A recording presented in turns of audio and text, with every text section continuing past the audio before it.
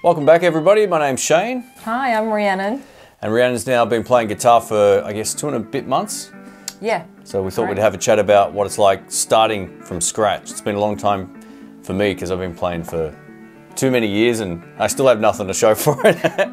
But I know the journey when you're first getting into it can be kind of sometimes tedious, sometimes fun, sometimes frustrating, and other times it can be easy. So yeah, it's all of that, isn't it?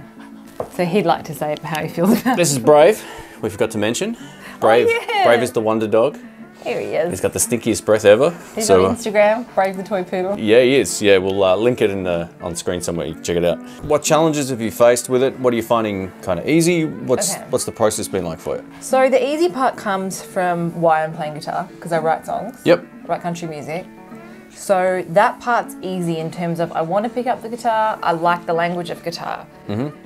Now, the challenges have been finding a routine that works for me. Yep. And not getting too overwhelmed.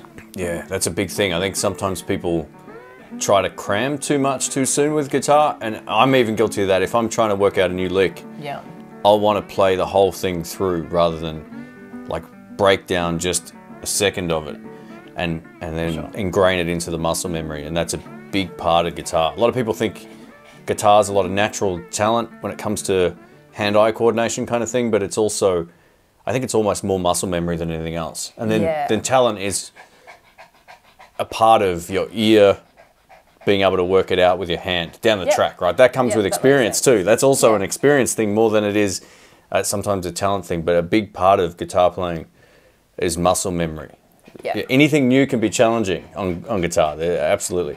Yeah. But you picked it up pretty quick, like your chord changes are nice and smooth, and there's a clear difference between, like when I first showed you those chords to where you're at now. I mean, just jamming with you was fun. You got good timing, and that's one of those things. We're not even playing to a drum track or anything, and yeah, that was a fun little jam, and I got to play some it was pretty good. inappropriate stuff over the top of it. It was awesome. Yeah. So you're trying to structure your practice into just small little bits, is that what it is? Yeah, little micro moments, 5 at the most, kind of 10 minutes. And I'll just work 3 chords. I might do G to D to C for that whole 10 minutes. Yeah. Even sometimes I find I need to pare it back even more than that. Yep. And I might just do A and C and that's it. Okay, cool. The more simple, the more effective it is for me. And I mean, that's not cool by any means, but it works. Yeah, cool. Yeah. Is there one chord you're struggling to hit more than another out of the ones you've worked on? I'd say probably just finding C from anything. Okay. Apart from A minor. Having to go to C was the hardest for me. Yeah, for sure. So there's a good little tip I gave you originally, was that on-off position thing. So if you play a chord, even when you're not plugged in or whatever, you can just hit the chord, take your fingers off the fretboard, do it on and off. Yeah. And the more you can, the more you can kind of add that into your practice, on the tricky chords, far easier they'll become. Yeah. And I think, look at this guy. I know, he's so and a big part of it is trying not to be stiff. It's really easy to want to push hard and really play hard, but I think keeping your hand as loose as you can, to some extent, is a really good. Wrist. Yeah. To get that. I renamed your thing the lift-off technique. Oh, cool. Yeah. There we go. Yeah.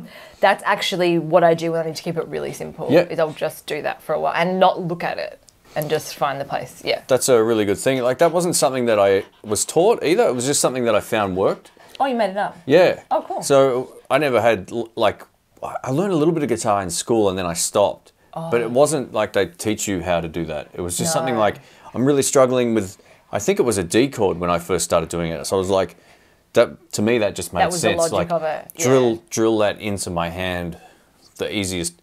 Well, how can I drill this into my hand so I'm not even thinking about it? Yes. Yeah. Yeah, exactly. And Tommy Emmanuel, one of the greatest Australian guitarists, he's a big advocate of, as much of a wizard he is on guitar, he still says, if he's learning something, he'll just drill small sections of it. Yeah. Maybe not so much anymore, but this is a video going back a long time I watched. But he's like, if you can just master a small section before you move on.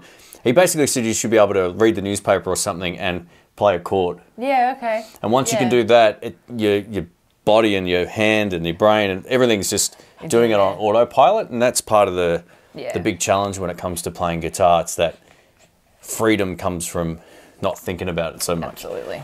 Yeah, that makes so much sense. Yeah, when it comes to practicing guitar as well, I think it's good to do like shorter stints of it, rather than like an hour at the end of the week, because that's not enough. I couldn't do it that long, to be honest, because I get so overwhelmed or fatigued, physically fatigued as well. So I will sometimes do multiple times a day, but only 5 or 10 minutes. Yeah, that makes sense. And probably averaging like 5 days a week. Mm-hmm.